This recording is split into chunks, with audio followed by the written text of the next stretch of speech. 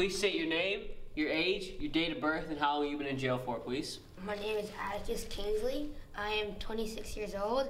I was born December 21st, 1993, and I've been in jail for 14 years. It's awfully disappointing. My father used to be my role model. He was my hero, but then on that day he did that horrible thing, and I'm not sure I can ever forgive him for that. How has this changed your life from what he's done? Well, as I said, he's disappointed the family. He's an embarrassment. He's got lots of kids and a couple of wives, and he's not a very good example for them. How my life has changed is before this happened, I didn't have this gray in the beard, and since it's happened, I've since been turning gray. It's really not been good. It started with jealousy. Sylvan Wazowski was a super popular kid that I hated in my school.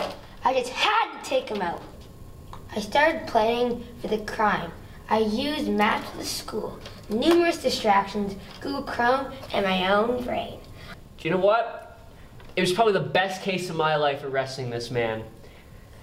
Even though he committed a very bad crime, which he shouldn't have done, it's my duty to step up in there and to take place and to arrest him, to obey the Queen's laws. Well, I was just walking down the hall, and I saw Sullivan Wazowski getting something from his locker. I couldn't tell what, but he was approached from behind by a small, wiry man who crept out from behind the corner. So I was just getting something from my locker, then I heard a sound. Well, it wasn't a normal sound. Then I turned around and saw a small, lonely man behind me. It's just so horrible, so horrible. Then it happened.